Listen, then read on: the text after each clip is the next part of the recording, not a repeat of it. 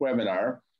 And as you can see on this slide here, these are the presenters. Can we go to the next slide, please? Okay, here is the agenda for this morning, afternoon.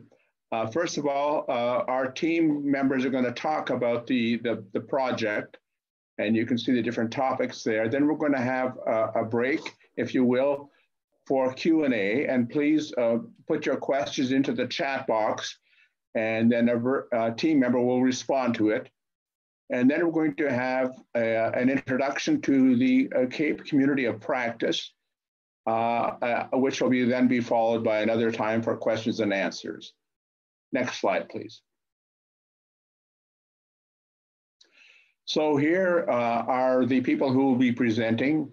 I think you will likely know some of them, and you can see their names and pictures there. Next slide, please.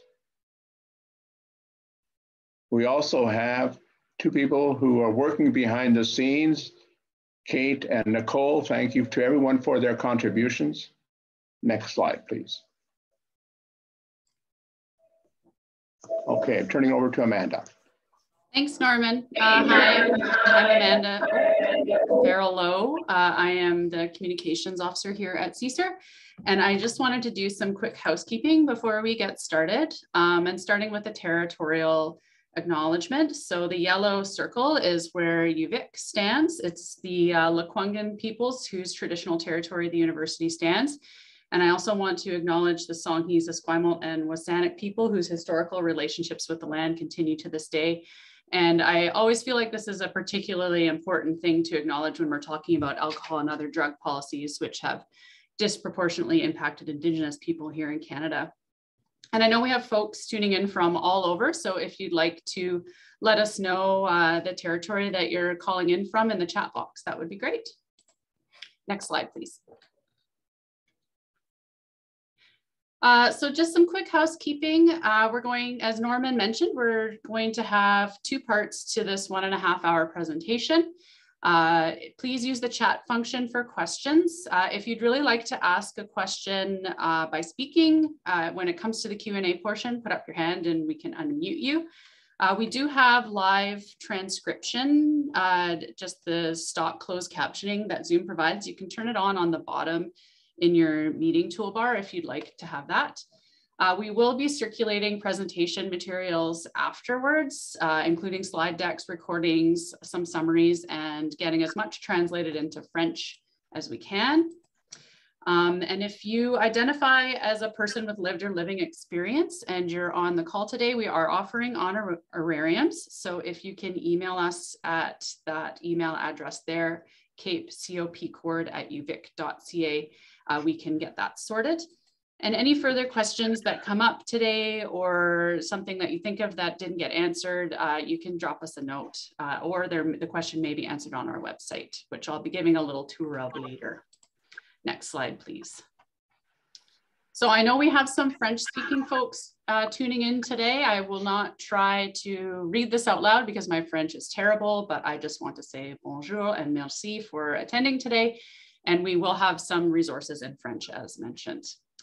And with that, I will turn it back over to Norman. Thanks.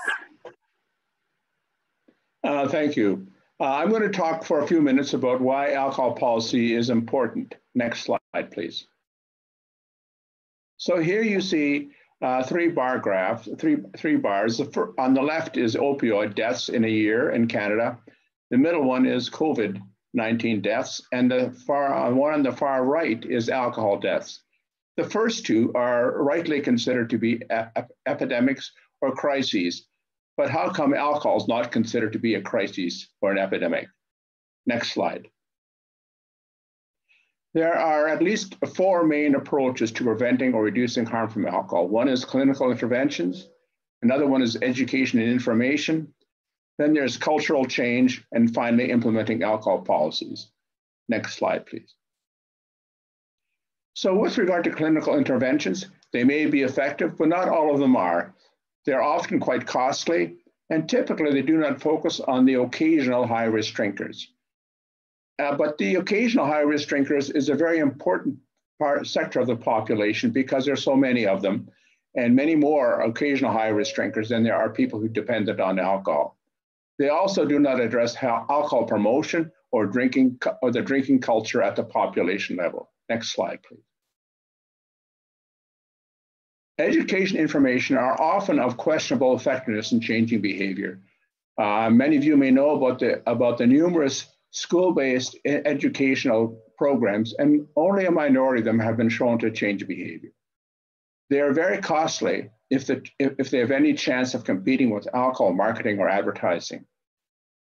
And they are potentially useful as a supplementary strategy, but the alcohol industry often presents it as the main approach to prevention. Next slide, please. So here are two examples of information on alcohol. On the left, you see, please drink responsibly. This is the one that's often used by the alcohol industry. And on the right, pardon me, you see the warning labels that were used in the very famous Yukon experiment that was conducted a few years ago. And you can guess which one the alcohol industry prefers, the one on the left. Next slide, please. With regard to cultural change, there's really no clear roadmap how to do this, and it may take a generation or more. However, strong alcohol policies can contribute to cultural change. Next slide, please. Alcohol policies have been shown to reduce high-risk drinking and harms from alcohol. This research goes back at least 100 years. They are shown to be effective and typically of low cost. They are relevant to all sectors of the population and drinking behaviors. They do not victimize specific persons or sectors, and they are supported by effective clinical programs and information campaigns. Next slide, please. So what is CAPE? It is a comparative point in time review of alcohol policies in Canada using a health surveillance approach. We systematically assess the degree of implementation of a series of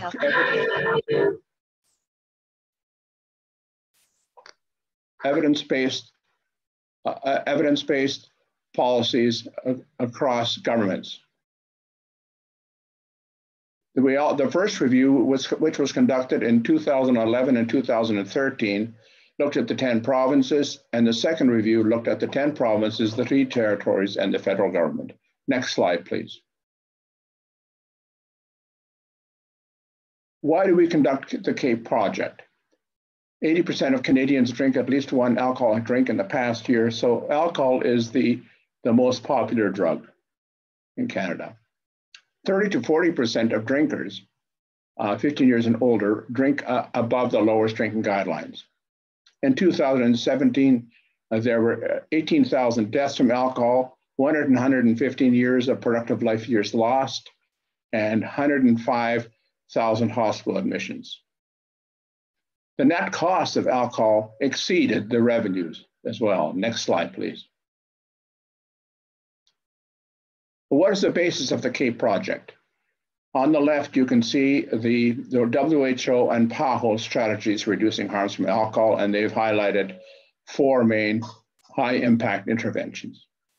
And on the middle, you can see the names of various publications, reviews, and comparative reviews that we use to inform our project in different stages.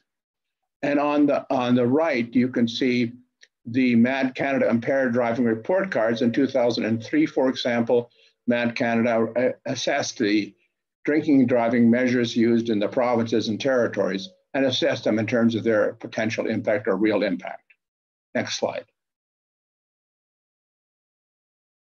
So finally, here are the publications and reports from the CAPE 1 project, which was conducted in 2011, 2013. And there were 4 peer-reviewed publications listed here and also a number of reports. And all of these can be found on the website as shown in the bottom of this slide. And now I'm turning it over to Ashley.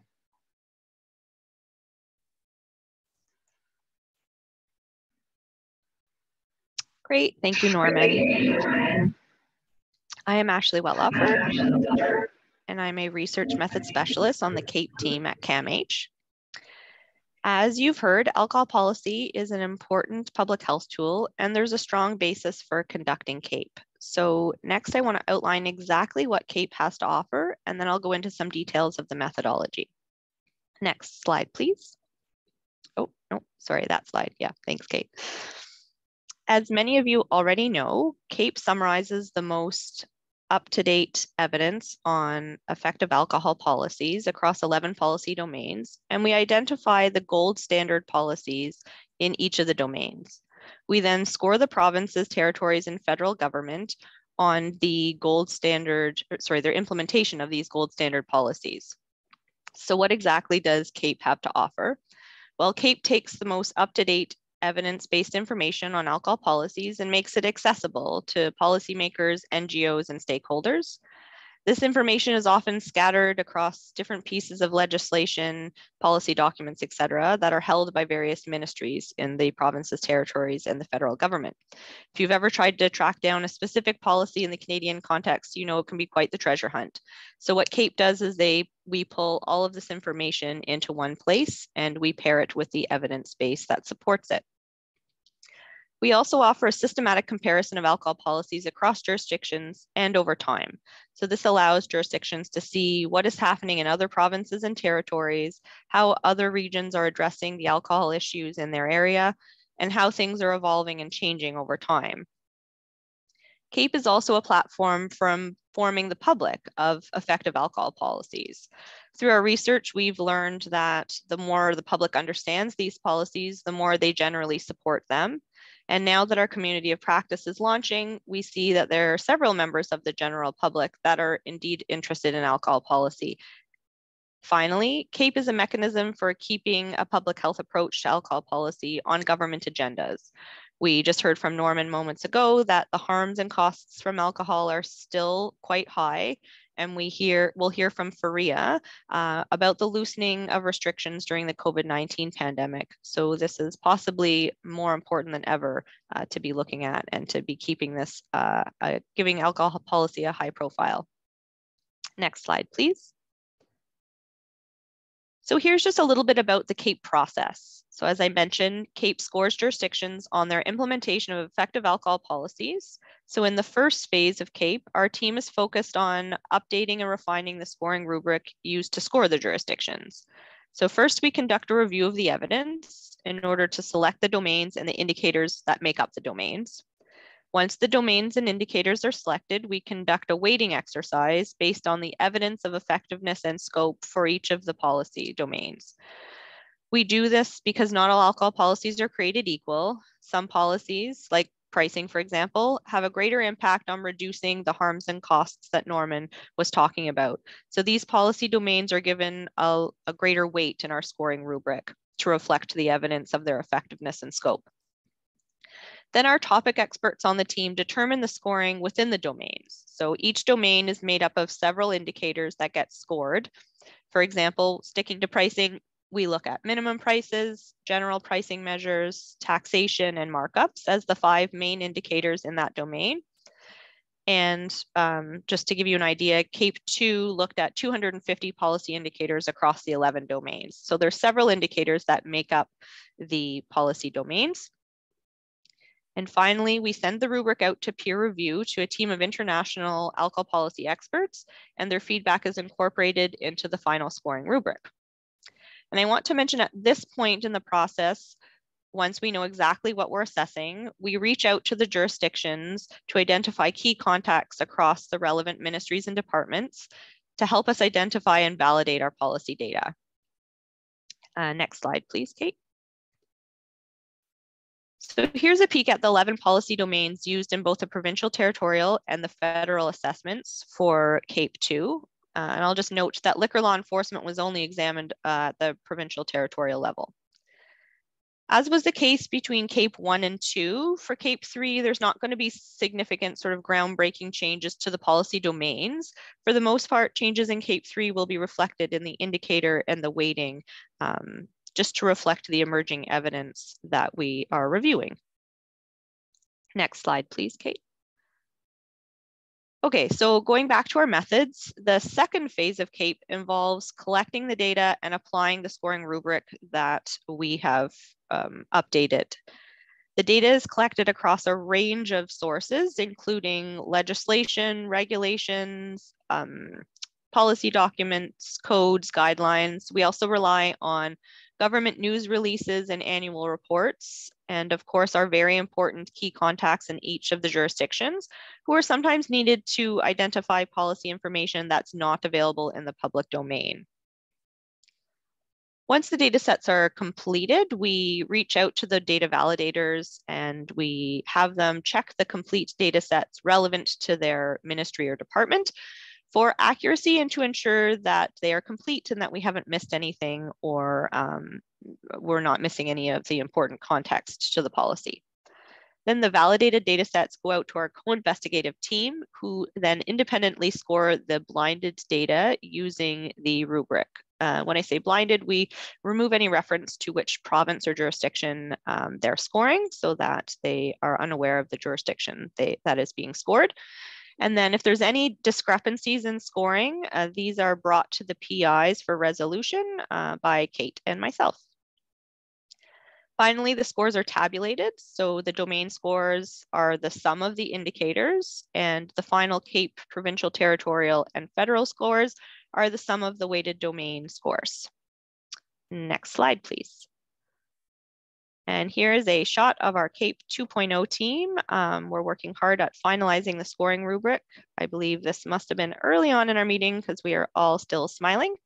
And I'm going to turn things over to Tim, who's going to give us a brief recap of the findings of CAPE 2.0.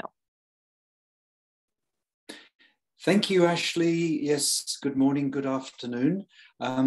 Kate, if you could bring up the next slide. So my job is just to remind people, I think perhaps many of you on this call will have hopefully seen some of these results already. And we'll start with the scores that were given across the 11 policy domains along the bottom there for the federal government. And I mean, I suppose the bad news is the score wasn't very good with a failing grade. We gave school grades as well as percentage scores out of a possible 100.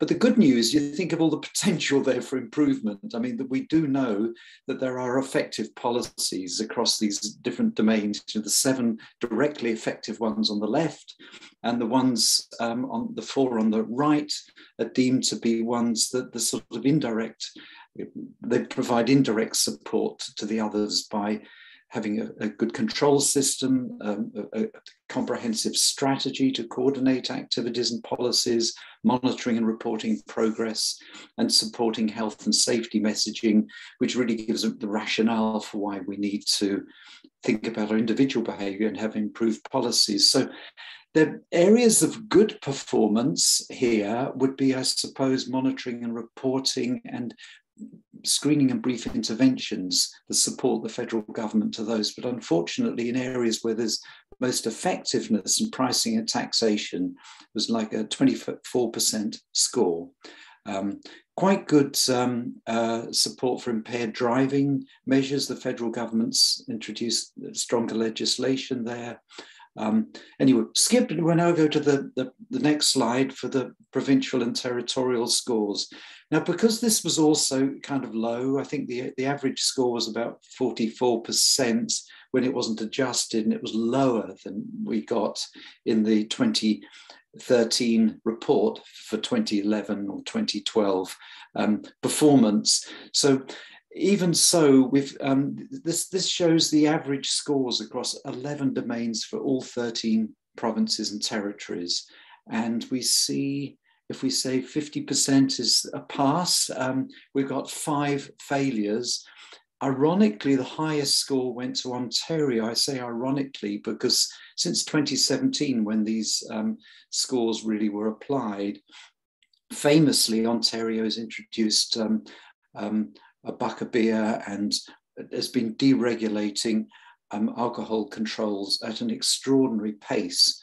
And it seems we may be seeing alcohol sold at gas stations for people to drink on the premises, but after filling up their cars and before driving away. So there's been some falling back. That would actually also apply in BC, and we're going to hear actually generally, of course, about how some of the loosening of alcohol policies during COVID is likely driven the whole level of effective alcohol policy in Canada downwards. And certainly we've seen the results of that with increasing consumption and likely harms. So I won't go further, except just to say that these scores were actually scaled up to look better, because rather than putting 100% here as being what could be the maximum possible that could be attained on all of the indicators, we took as the highest standard here was just what was the best current practice in Canada anywhere, and just see how close on each of these domains, each province was able to get with what was the best being done currently by anybody in Canada, as opposed to the best possible that we could envisage. Anyway, the next slide just breaks things down a little bit by domain, and we see that liquor law enforcement, monitoring and reporting at the provincial level, not very impressive scores with C minuses, but they're doing the best. Unfortunately, we've got 6 failing grades, and they include the important ones of pricing and taxation, physical availability, the control system, and intermediate, well, none of these are very good. Hello. But impaired driving countermeasures, restrictions on marketing and advertising, there's sort of modest progress there. The next slide, please. This is slightly more hopeful. This shows the best that was done by any of the 13 jurisdictions anywhere in Canada out of the maximum 100%. So we did actually find perfect scores in somewhere, and I won't be able to say whether it was Prince Edward Island or Nunavut or wherever it was, and with marketing and advertising controls. And if you look at, on average, if everybody in Canada, all jurisdictions, did the best that was done by any of their peers in other jurisdictions, Canada would have got an A grade, 87%. So, I mean, that's the good news. This is possible. These are not unrealistic standards that we're applying. Nearly all of them are being implemented somewhere effectively. It's only things, if you look at minimum drinking age with a maximum score of 60%, well, we did have 21 years, which is kind of controversial for many people, of course, as the perfect. And of course, the best we get is 19. But other than that, it's possible. It's already being achieved somewhere. These are practical and effective strategies. Next slide. And we were able to put a lot of resources in Cape 2 into dissemination. And we had a fantastic team led by Amanda Farrell-Low. Here's one example. So as well as the big reports that we had on the overall results, individualized reports, mostly in English and French, 4 pages, summarizing in a very digestible way the overall performance in that jurisdiction. This is one for British Columbia. So there's basic data about per capita consumption and harms from alcohol and economic costs, performance in each of the 11 policy domains, highlighting the most promising practices that should really be retained, then giving very detailed feedback in each policy domain about areas for improvement. And these were I think quite effective and gave useful feedback. Just want to say, a lot of people think that it's just a lack of political will that prevents us getting alcohol policies. One of the learnings I had was it's actually often it's the lack of practical information about what to do. It isn't enough to know that in general raising price or decreasing availability is what you need to do, but giving very specific concrete steps to achieve those things. And that's what I think we're able to have done with CAPE. And I believe it helps with future progress. Next slide. And we have some other knowledge products, so the different individual reports. We've got the lovely website, the major reports that summarize everything, the media stories, infographics that are sort of a one-page overview of distilling some of the most essential information. Next slide. And peer-reviewed publications, which has brought attention to researchers in other countries about what we're doing and gives some credibility as well for the methods that we were implementing. All of these links to these can be found on the website. Next slide, please. And just some of the outputs we're kind of proud of. There was so much work that went into disseminating this, and the pre-launch webinars were pretty well attended. You know, we had like over 400 people attending, and perhaps there were many more from each of the links there, one screen. Sometimes there'd be a room full of people there. In the first 3 months, our resources were downloaded nearly 1,000 times.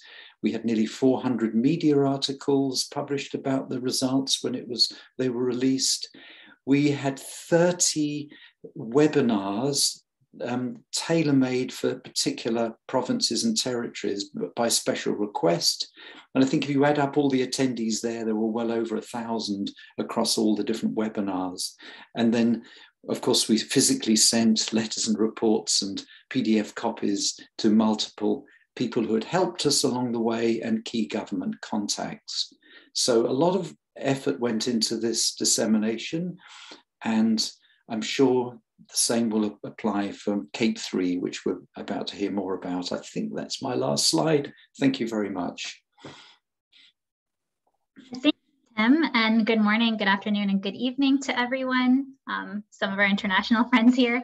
So I'm sure all of us here, regardless of where we are located in the world, have experienced and are experiencing policy changes, in particular, the impacts of policy restrictions since the very start of the pandemic, whether it was a transition to working from home, not being able to attend the gym, mandatory stay-at-home orders.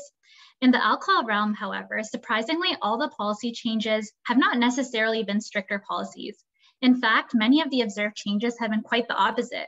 We've seen loosening of policies, ultimately resulting in the increase in our accessibility to alcohol. Next slide, please. So on the screen here, you may be overwhelmed with several headlines capturing just a few of the major alcohol policy changes since the start of the pandemic across Canada. So some of these headlines may stand out more to you than others, but the key commonality that we can pick up from these headlines is an increase in the accessibility of alcohol, whether it be by reduced wholesale prices for bars and restaurants, being able to purchase alcohol on the BC ferries, or most convenient yet, being able to purchase alcohol for delivery with food right to your doorstep. Unfortunately, these changes actually counter the WHO's recommendations at the beginning of the pandemic, which were to tighten the alcohol regulations in an effort to reduce the alcohol attributable burden of disease during a time when, let's face it, we're all anxious, much of the population is lonely and overwhelmed. Next slide, please.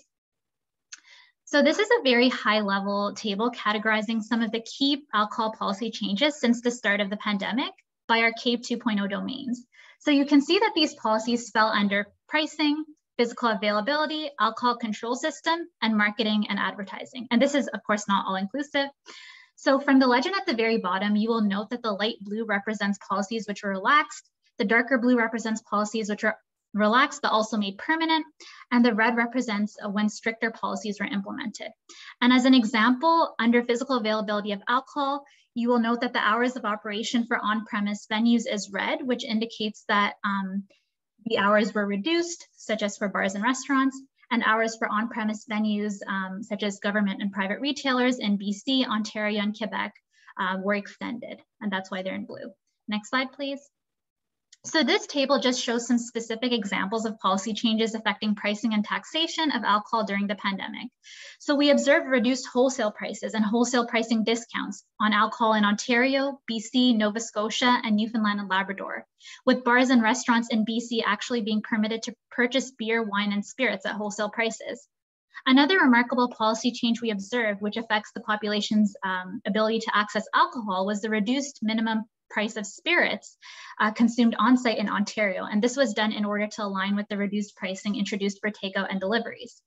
The Ontario government also froze the basic beer tax rates, which are the taxes prescribed to beer sold in Ontario, that were set to be indexed to inflation this March to support beer and craft craft beer brewers. But again, this increases our accessibility to alcohol. Next slide, please. So moving on to policies affecting the physical availability domain in CAPE 2.0. Across Canada, we still have store hours reduced or expanded along with the general lockdown policies. So positive policy change, at least from a public health standpoint, was the reduced hours of operation and on-site capacity of people on premise at restaurants and bars across all provinces and territories during the pandemic. In Ontario, for instance, reduced capacity were seen as Ontario government moved through its colored stages of reopening. However, what we did not see as publicized in the media, at least compared to closures of bars and restaurants, were the extension of off-premise store hours, such as those for government and private retailers in BC, Ontario, and Quebec. So while this started as a temporary policy change to accommodate seniors and immunocompromised populations by opening liquor store 2 hours earlier, this policy actually became permanent in BC and Ontario. So even more shocking was the recent news of Alberta permitting its first 7-Eleven branch in Edmonton to begin selling alcohol on-site for on-site consumption. And for those of you in Ontario, and as Tim had mentioned, who have seen the latest headlines, it seems like Ontario may not be too far behind following in Alberta's footsteps, as Ontario is currently awaiting approval for 61 liquor sale licensees to allow in-store service for consumption of beer and wine. So we can just begin to imagine the extent that this will exponentially increase our availability to alcohol. Next slide, please. So while we observe decreases in hours of operation for on-premise alcohol retailers such as bars and restaurants across all jurisdictions in Canada, this policy change was actually complemented by the introduction of home delivery and takeout of alcohol with the purchase of food in all provinces and territories. So while before, the 40 centimeters of snow in Ontario and the blockage of Highway 401 would deter someone from going out to get their booze, today one can simply press a few buttons on their phone and purchase alcohol for delivery right to their doorstep. So the introduction of home delivery has become permanent. And as of today, in all provinces and territories, with the exception of Northwest Territories and Nova Scotia, where it is a temporary policy. And this has huge implications for our accessibility of alcohol. Next slide, please. So in Ontario, we also observed a relaxation of marketing and advertising of alcohol, with increased flexibility given for grocery stores to cross-promote beer, cider, and wine with non-alcohol products. So on the right side here, you can see an image of what cross-promotion of alcohol would look like at a grocery store, where you see that the ultra beers are promoted alongside with a family meal, which is quite clever. And on the left, you can see a very eye-catching advert for wine, which promotes 10,000 PC points, as well as a sparkling new you in a new year. And this just emphasizes how even the advertising and marketing of alcohol since the pandemic has begun has really amped up. And now I'll pass it over to Tim to go over CAPE 3.0. Well, hi everyone. Thanks for having me. I'm the other Tim Naimi, and I've been, I'm from Boston. I've been at Caesar now for about 1.5 years. And, I've done a lot of work in alcohol policy and very interested in the work that CAPE has been doing from afar. And so when I had the opportunity to come here, see that smile, that demonic smile on my face, it was because of CAPE that I was coming to Canada. Next slide, please. What we're going to talk about today is we've had a really nice looking back by Tim S. about CAPE 2.0, and Ashley went through all the methods. But Fariha's wonderful presentation really highlights all the policy changes during COVID and illustrates that it's not just, quote, what happened to alcohol consumption because of COVID, but it's really a lot of this can be actually explained potentially through policy changes. So this certainly provides us motivation, and you can see both in terms of all the real changes that have happened and the rapidity of a lot of these changes that a new CAPE 3.0 is really urgently needed. The bottom line is, in terms of understanding CAPE 3.0, is that it's going to be very similar to CAPE 2.0. So you don't need to exert a lot of mental energy wondering too much about what's going to change.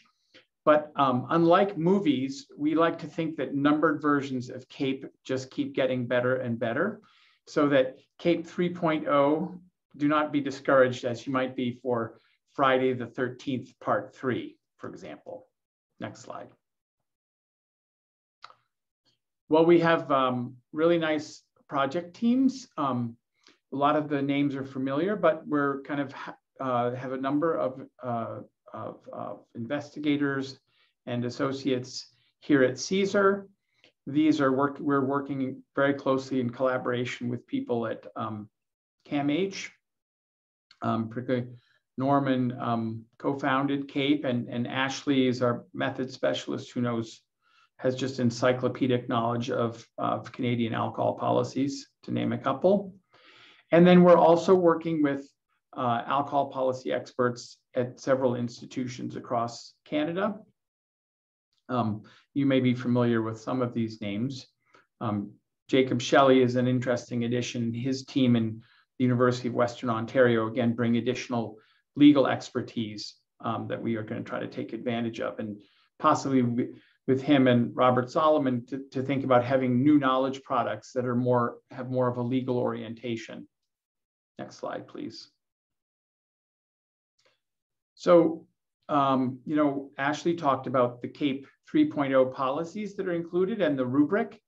And again, we're going to be doing largely the same sort of general domains of alcohol policies, but we're in the process now of currently revising the approximately 250 or more indicators that go into those domains as we update that CAPE rubric. So we're working on that now. So some of these involve either adding or improving the measurement of COVID-related policy changes or policies that have become more prominent under COVID. So those, as Fariha pointed out, include a lot of these wonderful new ways to get alcohol, either through home delivery, curbside pickup, or takeaway alcohol from bars and restaurants, excuse me. We're also buffing up our work around some really hot topics in alcohol policy, or areas of alcohol policy in which we have new evidence to sort of suggest their effectiveness. These would be areas like minimum pricing and the labeling of alcohol products, which of course is so crucial and touches on the area of alcohol as a carcinogen in terms of the possibility of cancer warning labels, calorie information, which are not mandated on alcoholic beverages, and the number of standard drinks or the size of a standard drink in each container of alcohol.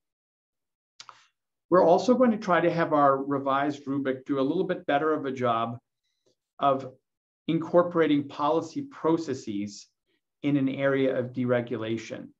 And by that, I mean, I think a lot of us have been surprised that there'll be these changes that come down the pike. And it seems like we've heard that in many cases, public health is never really consulted, and that also industry may be involved. So we're going to try to build in some attributes to some of our indicators that are going to give more points towards processes that encourage public health input and restrict or avoid industry influence.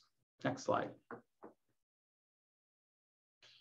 After that rubric is finalized, again, we'll be collecting the policy data for CAPE 3.0. And this will be generally the same processes as used for CAPE 2.0 that Ashley outlined.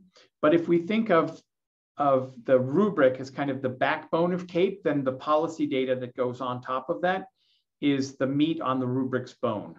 And doing this data collection is really, really important, but it's the essence of what we're gonna, as a group, discuss and score things on. And this data collection will involve a variety of things, including the review of relevant statutes, as well as some of the data acquisition and validation being done with key government stakeholders, particularly for practice-related indicators, indicating that a policy is being put into place and actually implemented. Next slide. So Tim S. gave us some examples of knowledge products, the 4-pager.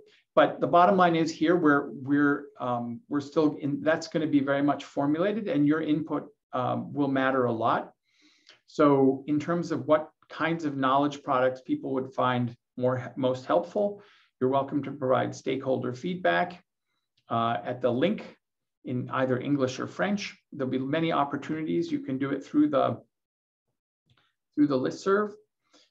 We will probably be doing those federal and provincial and territorial 4-page summaries that Tim showed in one of his slides. But beyond that, we're looking for new ideas. You know, we may do additional summaries that are restricted to certain policy domains like pricing or impaired driving, or even focusing on individual indicators that people may have interest in, like home delivery, minimum prices, or labeling. We will have things for federal versus provincial and territorial data packages, you know, with all of this data that we collect for people that can take advantage of it, either for research or advocacy. It would be nice to make those available. And then we're going to, again, have a bunch of webinars, but those topics will really be based on the interest from you. So again, this is a really exciting area. We'll do some of the old things, but we're very open to introducing new knowledge products. Next slide. You know, we can't do this without some funding and support, and both CSER and CAMH really believe in the importance of this project and have staked, you know, money to get it underway. We're also very fortunate to have gotten money from SSHRC, the Social Sciences and Humanities Research Council, in the form of a connection grant that is funding our community of practice, which you'll be hearing more about. We've also gotten funding from the Public Health Agency of Canada to update our rubric. And we're also getting a lot of help and support from our co-investigators and their institutions. So we really appreciate all of that. Next slide. And last, certainly not least, is our new communication strategy. And that's what the second phase of this presentation will be about. I just wanted to read the description of our community of practice. The CAPE community of practice aims to establish a national alcohol policy community, which builds and sustains long-term connections, collaborations, and professional development between stakeholders from a variety of government and non-government sectors with a shared goal of promoting healthy public policy. So this is the key thing. It's like we have our rubric and we have our data, but the whole purpose of this is to feed and sustain and inform and stimulate our community of practice. So we love it for people to sign up at the link that's there and to rejoindre. And we are independent of industry influence or involvement, so our members must be free of those things. We would love to have more folks compared to last time, which I think we're going to be able to achieve, but we're also going to work consciously to also recruit an even broader representation of people and do try to get a few more government regulators, government finance folks, people representing Indigenous organizations and organizations representing those with lived experience, and also more Francophone individuals. And so I think with that, that's my last slide. So I'm going to turn this back over to Norman, and thank you everyone so much. There we go. Hello, everyone. Again, Amanda here. I just wanted to do a brief overview of our community of practice, which we're very excited about.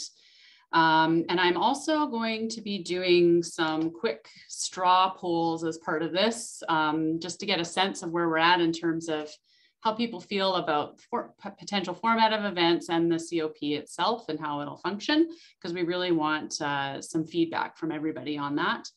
So just keep in mind, these won't be set in stone. They're just to take the temperature right now. So they're non-binding referendums here.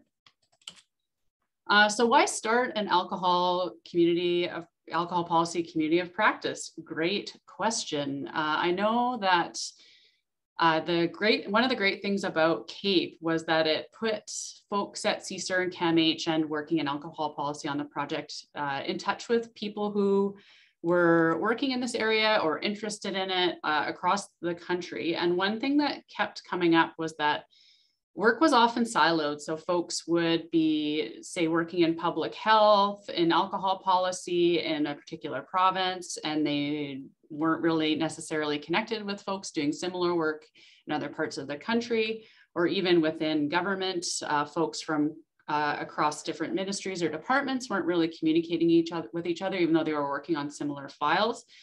So we kind of figured, why not start a community of practice, create a space for people across jurisdictions and areas of expertise to collaborate, learn from each other, and hopefully ultimately strengthen alcohol policy and just become more aware of the excellent work that was being done across Canada. So our process of developing the community of practice was pretty iterative. We started out with a very, very descriptive proposal that had, very set dates and events, and we had it all kind of figured out. And then we kind of took a bit of a step back and thought, what would be useful? Do we want to be driving the ship as the researchers, or do we want to kind of bring it more back to the community?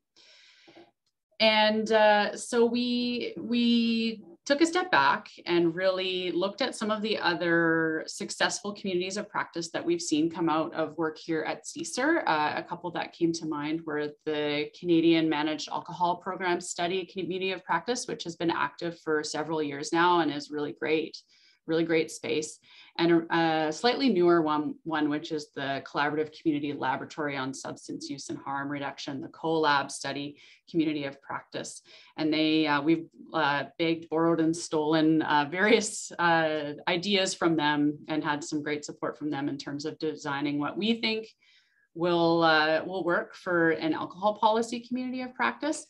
So we really were thinking we'd want to have a space for collaboration and learning that's driven by the membership, but supported by the CAPE COP team, which are a lot of the folks on the call today. And we also have a coordinating committee, which includes some other folks who are on the call today. So thanks to everyone who's been involved with that. And we also wanted to create a space that was free of industry involvement. So there will be some events that we're envisioning that'll be more public and open to anyone, but we also wanted to create a little bit more of a space where we can just be free of that influence. And you'll notice when you sign up for the COP, there will be some questions about that. The vision that the example that I like to give when talking about how we're imagining the community of practice is when I ask my partner, what should we have for dinner? And they say, oh, I don't care, let's have whatever you want. And that response isn't super helpful for me. So we want to create a supportive environment with the CAPE COP team where we're helping, we're leaving the decision open, but not too open. We want to offer some guidance on what can be done. So I just wanted to we've had quite a few folks sign up for the COP already, which is awesome. Thank you for the folks who took the time. So we have over 60 members already, and a couple of gaps. We don't have anyone from Manitoba or Nunavut signed up yet, but I'm hopeful that folks will have such a great time at this presentation. Maybe they'll be intrigued to sign up. But already so far, some pretty great representation from across Canada. And you'll probably be spammed with the COP registration link so many times in this presentation. So please sign up if you feel compelled to do so. And in terms of member organizations, we've got a lot of interest from different types of areas. Public health is well represented, as it often is. Which is great. We always have folks from public health engaged, but it's also really great to see some of these other areas being represented. As Tim Naimi mentioned, we really are looking to engage with folks with lived and living experience, peer organizations, and folks involved in retailing and regulation and finance. And we've already seen some of those people register, so that's awesome. Thank you so much. And then during the COP sign up, we also asked a bit about what folks are interested in. So I'm just going to launch a little poll here about some potential future event topics. So if you want to, these are things that came up in as potential topics with folks we know we can kind of get the ball rolling with pretty quickly. And we just want to get a sense of what is of interest. This was a little word cloud that Nicole put together based on the write-in responses we got from folks. And as you can see, a lot of interesting in things like pricing, labeling, marketing, that kind of thing. And what we'll be doing is I'll be taking the results from these little quick polls that I've been doing and kind of using it as a jumping off point for the discussion portion of the presentation today. And now I want to give you a little quick tour of some of the resources we've put together for the community of practice and this just CAPE in general. I'm hoping that you can see the CAPE website now on my screen. It's hard to tell. So the team has been hard at work revamping the CAPE website and kind of giving it a bit of a refresh as we prepare to launch CAPE 3. And one section you'll notice on the website that's new is this Community of Practice tab. There's not a lot in here yet because of course this is our first official COP event, but this will be where we have things like event recordings, notices of upcoming events, and just some background and information on how to join. But also something that the team has been putting together is this really awesome repository of alcohol policy resources. Ashley mentioned this in her presentation that it can be a bit of a wild goose chase trying to find some of these resources across the country.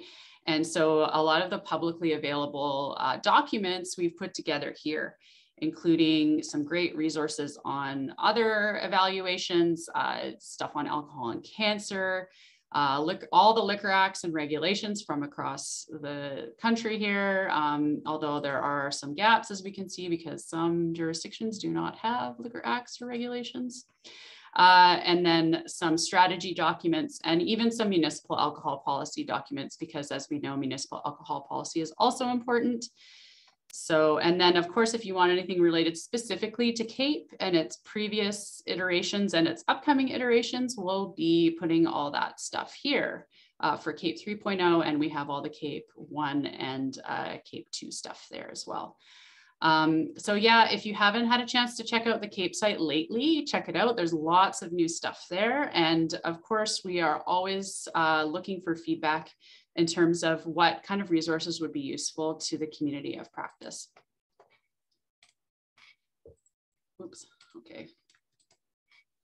So we also want to get a little bit of a sense of some of the stuff around format of the events. So as I mentioned, what we're sort of envisioning right now is a range of events, both just the community of practice and more open to the public, such as this one. And hopefully touching on a range of topics and formats, including more researcher-led presentations like we've seen today, or more stakeholder-led presentations. So bringing it back out to the COP members and being like, okay, do you have something that you want to share with the rest of the COP? Do you want to talk about the development of your alcohol strategy or other things that have been happening in your jurisdiction? What are your lessons learned, that kind of thing. And we're also trying to figure out what the timing would be. We're thinking between 1 to 2 months, depending on feedback we get from folks. And then the structure, what would be more useful? Would it be a more presentation heavy format like what we had today, something that's more discussion oriented? And one thing that I kind of would love to see as part of the COP, this is part of my vision for it, is I'd like to have a bit of a takeaway action item at the end, because one thing that has come up a lot when we've talked about the COP and all the other great alcohol events that we see happening is we'll have these great webinars, they'll talk about the latest research and the latest evidence, and then it kind of stops there. It's like, okay, well, what next? What do we do with this evidence? How do we use it, or other things that we've learned across the country to really try and strengthen alcohol policy? And so one thing my dream for the COP is to have it be a place where we can do that. We can find ways to collaborate across the country to try and just strengthen policies using the knowledge, not just from the research, which is, is great, but also from each other.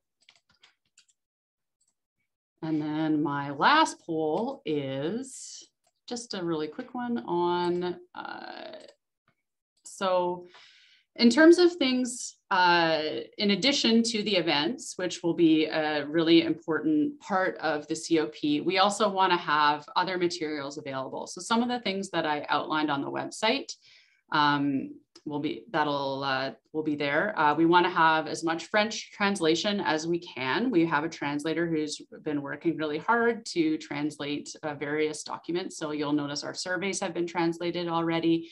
We're hoping to get translations of our slide decks, our terms of references in French, that kind of thing. Those folks who have already signed up will notice there is a moderated listserv, which is a big part of the COP.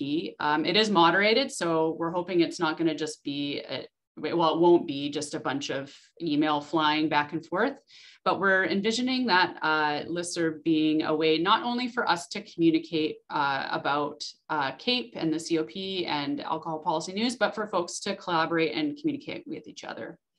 One idea that has been floated is this idea of having a password protected site for more sensitive documents. I wouldn't say like totally confidential materials, but something that you'd maybe be comfortable sharing with other COP members but wouldn't necessarily want to be on the public facing site. The Managed Alcohol Program COP uses this quite effectively. So we wanted to float that as a potential idea for folks. Like, for example, I think a few months ago, we were contacted about someone in a jurisdiction who had to act really quickly to launch a survey on alcohol policy. And like, wouldn't it be great if a survey instrument like that already existed and was in this repository that we could access and other people could access if they needed to. Yeah, so I think that that's it for me. I want to leave some time for discussion and questions about the COP, because we are really, really excited to be launching it. And yeah, so thank you everyone for attending, and I'll just stop sharing my screen and then maybe we can talk a little bit about it. But I guess before we do that, I just want to quickly go through Kate and Nicole and Fariha and everyone else has put together these surveys. We'll be sharing them in the chat box at the end. But just a reminder, if you have some time to fill them out, we'd really appreciate it. And with that, I'm going to stop sharing, and then we can maybe have a little discussion. And I personally am really excited to see where this all leads. And as somebody who's new to CAPE, I feel like this community of practice is really the heart of the matter. Like, I'm just excited to learn from people, and hopefully we'll all share knowledge. And then the key thing is just building these networks of relationships, finding other people that can help us sort of find our way along and ultimately, hopefully, take action around good policies to improve public health and community well-being. So I guess I'll just close by saying thank you so much for coming, and you've got all the links, and just look forward to working together in any ways that people are able to. So thanks so much.